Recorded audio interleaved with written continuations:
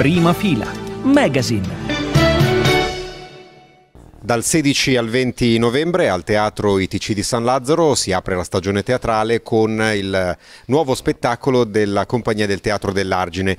Nuovo spettacolo che in realtà non è poi nuovissimo, perché è una ripresa di un vecchio spettacolo che avete deciso di ritirar fuori dal vostro bagaglio di produzioni. Si chiama repertorio, ecco, in gergo tecnico, diciamo la giusta. Spettacolo che tra l'altro io ho visto quando avete fatto la prima qualche anno fa, e sono contento che ritorni. La regia di Andrea Paolucci, The Shoe Must Go On, gioco di parole in inglese, The Show Must Go On, ma The Shoe sono le scarpe. Che sono le vere protagoniste di questo spettacolo.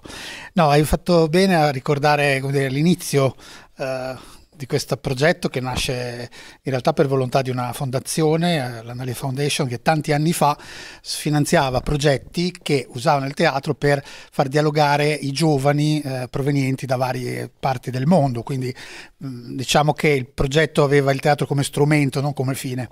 In quel momento avevamo a mano un gruppo di giovanissimi diciottenni, più o meno, grosso modo, poco più poco meno, proprio che avevano un background di migrazione, prima e seconda generazione, e quindi fare uno spettacolo con loro che avesse il teatro come punto di partenza era un esperimento anche per noi. Quindi niente parole, per esempio, quindi uno spettacolo che sia loro sul palco che i propri spettatori, magari appunto non parlanti la lingua italiana, potevano capire bene, e anche con la volontà di costruire insieme a loro la drammaturgia e il linguaggio teatrale.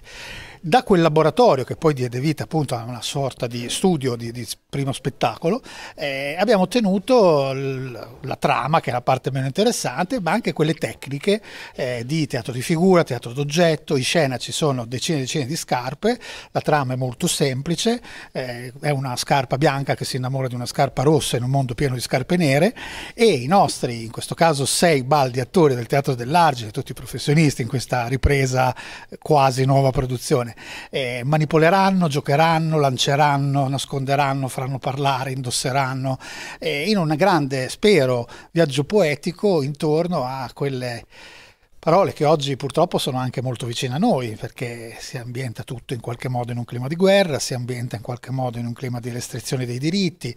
Sì, quindi giochiamo con un linguaggio sicuramente adatto anche ai più piccoli. Lo spettacolo è anche inserito nella nostra stagione di Teatro Ragazzi ed è pensato per un pubblico che parte dagli 11 anni in su. Però ecco, i temi sono quelli che sempre appassionano la compagnia, cioè momenti di riflessione attraverso la poesia, l'arte e speriamo anche in questo caso il divertimento.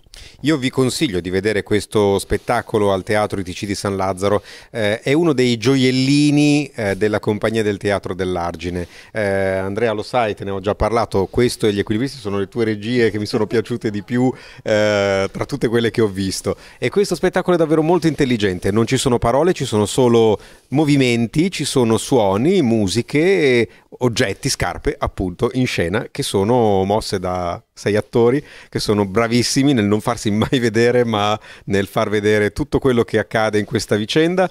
Storia appunto, come dicevi, semplice ma toccante, bella, emozionante, fa molto ridere anche, e quindi vi consiglio di vedere a San Lazzaro lo spettacolo The Shoe Must Go On, regia di Andrea Paolucci. Grazie Andrea. Grazie a voi.